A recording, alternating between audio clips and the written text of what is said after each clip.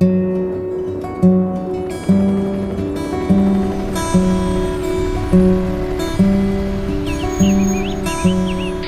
never saw it coming.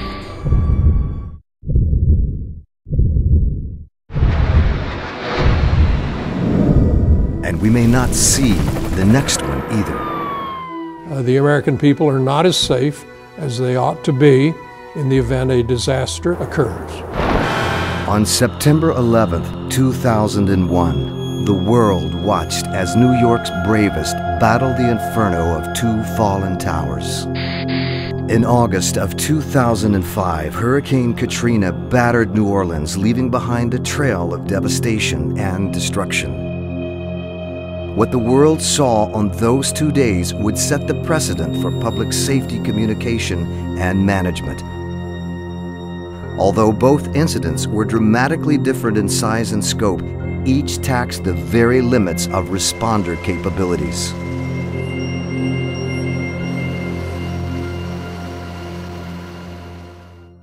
It would take me many hands and feet to count the number of times I've heard from operators in the field, we've got it under control, we're taking care of this, and in fact it's not getting taken care of. People consistently underestimate the challenge that they face. As the challenges of daily response become increasingly complex, public safety organizations are taking a deeper look at how emergency events are managed and coordinated. After 9/11 and Katrina, we had an awakening in public safety that we really need to be able to communicate with each other. The very worst situation you can face, after, no matter how many years you're in this business, is to be in a crisis and press the button and nothing happens because you haven't connected it up. Interoperability is the ability for responders to share information via voice and data communication systems on demand, in real time, as needed and as authorized. Oftentimes, the assumption is that the problem with interoperability is the equipment doesn't interface properly. But in fact, most often the problem is there's no agreement on what the language is, who speaks to whom, and what the protocols are. And that becomes the biggest barrier to interoperability. Knowing who you're going to talk with and how you're going to talk with them is more important in the planning stages than anywhere else. If you look at all the after-action reports on these major disasters, what's the key component of the problems is communications. We have to have communication across the spectrum. We have to have resources. We have to have a common strategy. And then we have to look at what can we do before the crisis. This renewed focus on responder preparation has prompted some officials to reevaluate their communication plans. Interoperability is not a magic word. It's about every day knowing who the players are around you. When most people talk of interoperability, they're usually referring to devices or radios that you can patch together. But the reality is the most important ingredient in interoperability is relationships. In Katrina, I'm told that the scene required 150 helicopters. The governor of Louisiana, as I understand it at the time, had only 2 or 3 or 4 available. Where do you get 150 helicopters? You might have a particular scenario that you've got to manage, and you know that this county has exactly the vehicle you need to do it. If you've taken the time to build those relationships and understand who has what capabilities, it really helps when the time comes. It becomes so important on a day-to-day basis that relationships count, that they mean something, but it does mean you're going to extend yourself a little bit to get something going. But the reward is incredible. One example of interoperability working efficiently would be the Washington, D.C. sniper case. We brought lots of officers from every level together, and within about 3 weeks we were able to capture these 2 rampaging killers.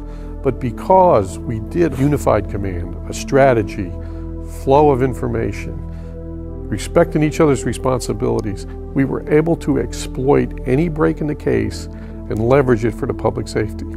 It's a great example of doing it, working together across many city, county, state, and federal jurisdictions. I think we can do it all the time.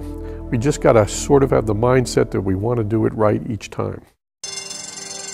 As officials and responder organizations look to optimize their response strategies, 5 essential interoperability elements have proven to yield the most effective unified response. These areas would soon foster in a new era of emergency and disaster response. We are living in a different world now after Katrina and 9/11. We've got so many tools to use to improve. We've got the National Emergency Communications Plan, we've got NIMS, the Incident Command System, and now we have the Interoperability Continuum, which is a program put together by the federal government from practitioners and stakeholders, people like us that are out in the field, to use to improve public safety and deliver a better service to the public. The Interoperability Continuum consists of 5 critical success elements that together aid responders in preparing for an emergency situation. Governance, standard operating procedures, technology, training and exercises, and usage. Each of the elements is assigned a lane, which depicts the various stages of interoperability within each category. The continuum has got several phases to it, okay? So what it does is kind of helps you find out where you are or where you should be going. As agencies broaden their relationships to include other jurisdictions, counties, and states in their response effort, the continuum provides a path toward achieving optimal interoperability. Organizations are able to track their progress and set goals by following the continuum left to right. The more connections, resources, and relationships agencies have, the better prepared they'll be when local emergencies or disasters occur. The continuum is really about being able to take that tool, self-evaluate to make yourself better, your department better, your region better, your state better. As interoperability increases, agencies and organizations begin to achieve a higher degree of leadership, planning, and collaboration. Using the interoperability continuum, any organization at any level has a customized path to streamline coordination and communication. The first lane of the continuum is governance. Governance provides the framework upon which agencies and jurisdictions can collaborate and make decisions. Governance is critical to have in place for funding issues, memorandums of understanding, interlocal agreements are all examples of governance. Strong governance allows counties, states, and regions to establish common guidelines and principles based on each agency's strengths and available resources. You're not going to have a crisis without elected officials having tremendous pressure on them to deal with their constituents and the public at large. They're going to have to understand what you're doing. They may not have every procedure memorized, but they're going to have to be a key partner in what's going on. Give them the information we can give them and enlist their support. So it's very important that everybody work together and meet regularly so that we know what problems are going to arise, so we're not surprised that, hey, Fairfax is changing to a new system and now we're going to all have to reprogram.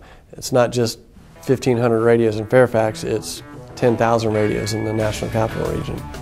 One lane below governance is standard operating procedures, or SOPs.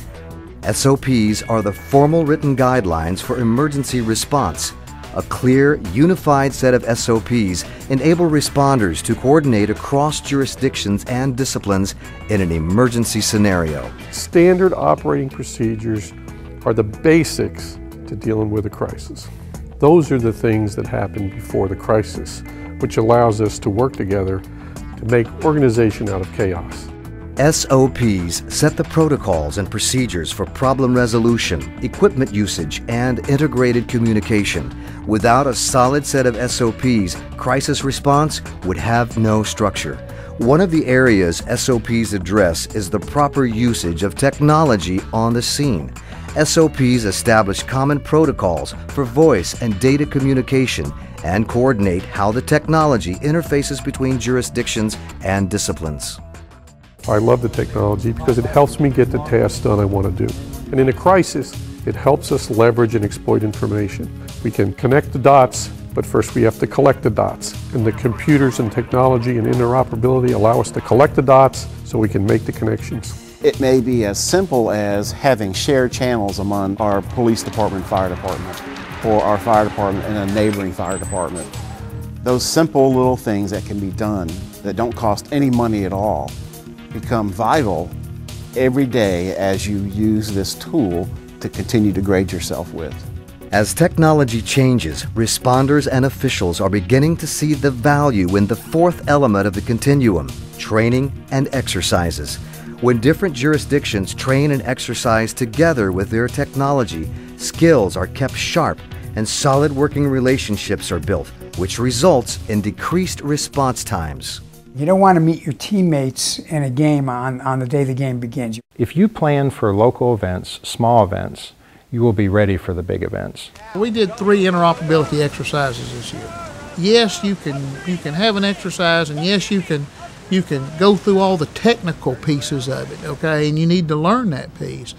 But the ability to have worked with folks before and know somebody coming in on a mutual aid is huge. One of the key areas where you can practice the interoperability continuum is in special events where you're going to have large crowds, or an event that spans over several days, where you bring in your key players in public safety and you use the same tools that you would use for a disaster for managing these events. Usage is the final element of the continuum. As agencies train and exercise with one another, they become increasingly familiar with the equipment they have available to them. Putting radios, computers, and gateways to use on a regular basis helps responders stay familiar with how the systems work and helps keep the technology up to date and operational. There's a lot of push after 9/11 when all the grant programs started giving money out. A lot of equipment was purchased. A lot of equipment was sat on shelves. The usage of the equipment that you've already purchased and already is in the possession of your agency or department has to be pulled out of the closet, pulled out of the back room, pulled out of the shed behind the jail, and put to work and tested. Don't think it's not the latest, it's not the greatest. You have it, you need to use it. The time to realize that you don't know how to use something is not when you're showing up to handle an incident or an event. Many of these agencies don't really train or exercise together, and therefore they don't have a lot of experience working with each other. So what you've got to do is you've got to get the leadership committed to making agreements and understandings about how to work together, and then they've got to train and exercise their personnel to that set of agreements. What we're really talking about is the interoperability continuum, where you're not just setting something in place and then leaving it. You are continually training, exercising, and improving your capabilities, and then reviewing both after the exercises and actual events what went well and what you need to improve. While the continuum offers a path toward more effective communication, organizations still face many challenges and hurdles along the way to implementing the program. The realities of our day-to-day budgets and the economy start to put a drag, and things like exercises and regular planning meetings can start to fade off a little bit as you're continually trying to do more with less. By working together and collaboration, it's a more reasonable price tag for everyone. It's more reasonable for our taxpayers. If we collaborate together, we can share the burden a lot easier than us trying to do it all ourselves. You know, maybe you decide in a cooperative environment that one agency is going to buy this transportable vehicle that can come out and set up interoperability, and we'll make it available to our whole region. I think a lot of people are resistant to interoperability because they fear losing control. This is a regional system, it's interoperability, but it's not Chattanooga, it's not Hamilton County coming in and telling you how to do communication. The way to do it is to realize that each department, each agency, all have unique capabilities. All of law enforcement and fire service join because they have a desire to be there when things happen, to be helpful to the community, a part of the action, to be there when crisis occurs. So what the leaders have to do is leverage that desire to be there, that desire to want to be involved, into helping organize the crisis. Interoperability starts by reaching out, connecting, and working together toward a common goal. The key to advancing interoperability throughout is really getting everybody together, sitting at a table and talking in person, working out MOUs, working out how are we going to do things. You can have the best planning, the best procedures, the best training, and the best technology, but if you don't have relationships, none of that will come together. Relationships are the foundation upon which all 5 elements of the continuum are built. Solid alliances across jurisdictions and disciplines provide responders with the tools needed to excel within each of the 5 elements. Strong governance establishes a framework for protocols, policies, and processes. It allows stakeholders to collaborate and make decisions that represent a common goal. SOPs are the written protocols and procedures that establish an action plan for an event. They include details about all aspects of communication and coordination, as well as the processes for problem resolution. Technology allows responders to effectively communicate via voice and data communications, on demand, in real time, as needed and as authorized. Training and exercises help keep responders across jurisdictions and disciplines sharp, mentally prepared, and highly trained in the event of a disaster or emergency. Usage ensures that equipment and systems are tested on a regular basis and can interface with neighboring interoperability partners. Usage keeps responders trained on their agency's communication gear and establishes regular testing and maintenance schedules.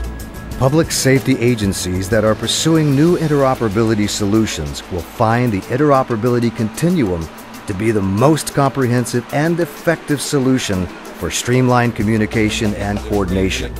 Being prepared for the next major disaster starts now by establishing relationships, organizing resources, and developing plans before a disaster strikes. Some of the states who have the best interoperability, they've always had a major, significant emotional event. I think we have to understand here that egos have to be set aside, politics has to be set aside, economic interests have to be set aside, because you're dealing with the lives of the American people.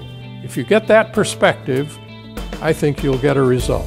We have to have an epiphany, a change in our mindset that breaks down all the barriers and builds all the bridges to make this smooth out. We don't need to talk about cooperation, we need to live it. It only takes a few people to be that champion to push the wave of interoperability. Only when you build that entire continuum can you have a degree of confidence that you have the level of communication you need to properly manage an incident. Earthquakes, terrorist attacks, shooting rampages, floods, fires. In today's world, first responders have to be prepared for the worst. At a moment's notice, there's no room for mistakes. The Interoperability Continuum provides the framework needed for a quick, effective, safe, and coordinated response. When responders work together as a larger unit, there's no challenge too big to overcome. The time to act is now.